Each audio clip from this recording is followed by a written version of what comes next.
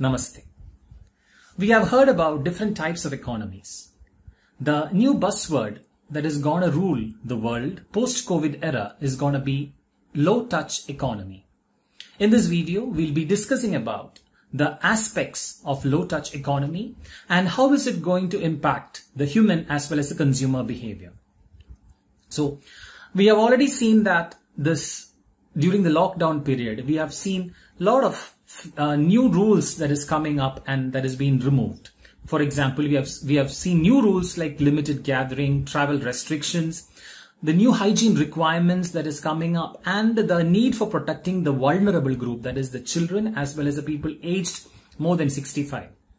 Now, at the same time, the new habits that is being developed is going to stick on for a longer period of time, like remote working, mixed work-life balance. People are finding it difficult to work from home at the same time, manage the work whole course, because before it was like work life as well as the home was separated. But now since both are mixed, it's going to be difficult to draw a line between both of them. Now, access to e-commerce and logistics and e-health are going to sprout much more to a greater extent in the coming days. Now, the second order effects of these frontline activities are going to be much more shocking. Like 1/3 of the global population is going to be in some sort of lockdown or a temporary lockdown, and the world is expecting massive unemployment rates that be followed by mass bankruptcies, bailouts, etc. It's going to be a reality in some way or the other. Little scary, but let's hope it does not impact in a greater sense. Now, something like geopolitics. We have heard about globalization, localization and all. Now, what is geopolitics? Now, with the borders being closed and the new laws are fueled by existing xenophobia. What do you mean by xenophobia? It's like fear of strangers. And populism. Populism is like the poor or the middle class or underprivileged are getting the feeling like they are not being heard by the elite or the so-called people who are deciding their future. So geopolitics is also something that is going to affect or going to come out in huge numbers.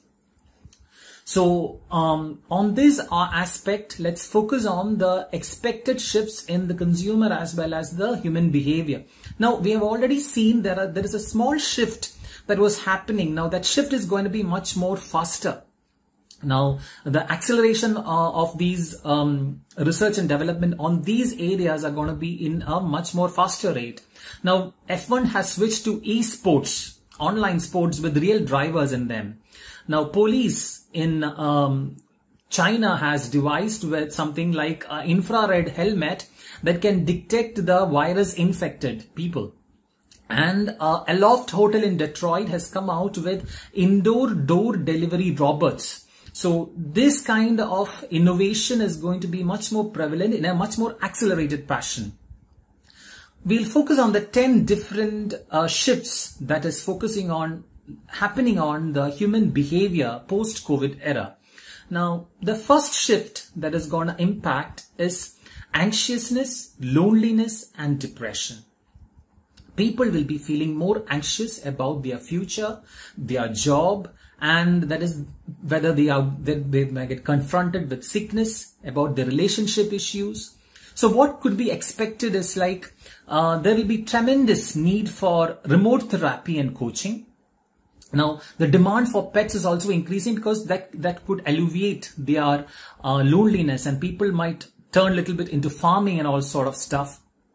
And there are a lot of people, in order to avoid their boredom, going to online gaming, especially those games where they can chat and interact with people like House Party, Discord, and a little bit of PUBG, where you can talk to people around, as well as Ludo games, where there are a lot of social interactions happening.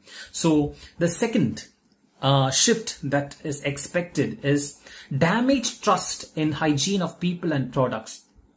People are very suspicious whether the people with like xenophobia,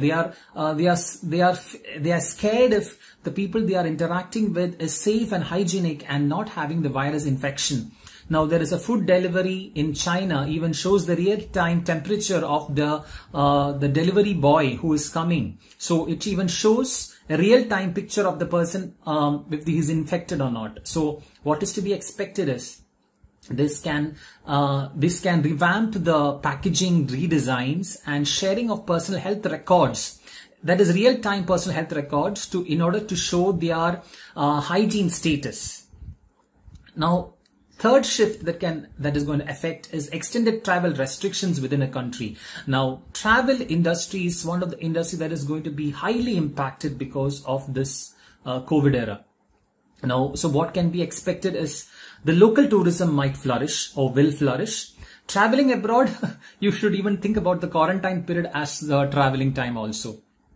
Now, the taking a period off into some rural areas that could be clubbed with their workforce, like rural and remote, taking their work into a rural area where they can do their work and enjoy the scenery, could be something like a big luxury in this post-COVID era.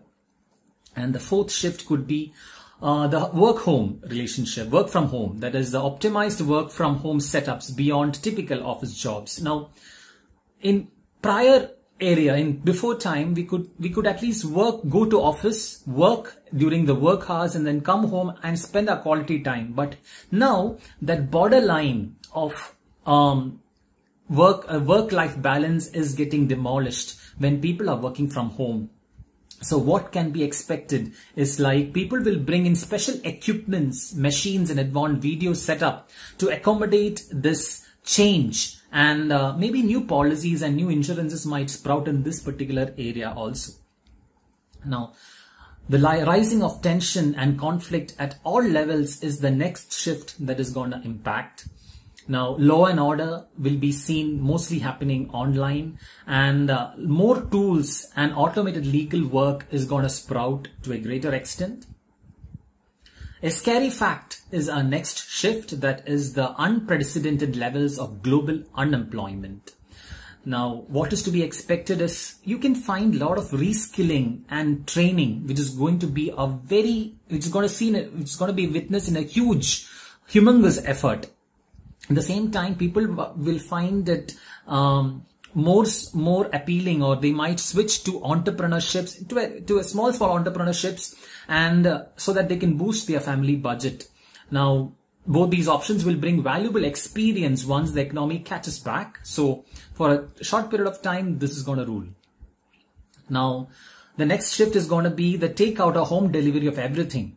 So there could be new ideas that going to come up in home delivery, like, specialized home delivery solutions like drop of points for frozen cold food or something, and more advanced and more sophisticated supply chain optimizations. For example, there is multiple shops bundling deliveries to the same household or street. So these could be, so that people doesn't move out much more frequently, and they try to do everything from their home, and low touch economy is going to rule like that. The biggest shift, or one of the most vulnerable society, is going to be the aged people. So limit contact with the old generations, and you can see a public gathering which is devoid of these vulnerable or the weaker parts of the society, and this might prolong for a few years of time. So the next shift, the ninth shift, is going to be like something like our identity is more than our job. So nowadays, when you do a video conferencing or a con call, the people out there are going to see your family, your bedrooms, your dining areas where you sit and call. So maybe your colleagues are going to know you much more better. So maybe that is, our identity is going to be something that is going to be very, very virtual now. Our fashion is not about our dresses. It may be about the virtual room. Maybe you're seeing me. So you are going to assess me not by the way I look and the dress I wear, maybe about the environment of this particular studio, how I speak. So all those are, our identity is going to be more than our job in our coming area, in the coming post-COVID era. And the last shift is the value of certified immune consumers. Now, if your business model is something related to packed, like, where many people are gathering, like about whether it is an entertainment business or cruises or about events or festivals, then it might take a little bit more time so that we can catch up on this particular thing. So what is going to be seen in the near futures could be something like solo dining. It just could be an example. Solo dining booths or human-free interactions or robot waiters that we saw in the hotel in Detroit. So that is that has been coming up in the certified human consumers parlance. Now, so based on these human behavioral changes, so how these industries are impacted with the COVID era, if you look into this particular analysis that has been released by the board of innovation.com, we could see that industries are divided into 7 different sectors, where the highly impacted industry is going to be tourism and hospitality, followed by sports and music. Moderately affected would be automotive, beverages, and retail, and the least affected is the pharmaceutical industry. So on this offset, what could be the future? Now we should set up our new economic growth initiative based on 4 different strategies. Like, you have to first of all assess the impact of the low touch economy in your area, whichever area of your business that you are focusing on. You have to assess like how the new touch economy is going to impact your area. Develop a new strategy incorporating the low touch economy. Come out with some core competencies that can really make your business much more effective in this post-COVID era. And rather than going on offensive, like, develop a new opportunity and try to make it happen. Give as an add-on with your product.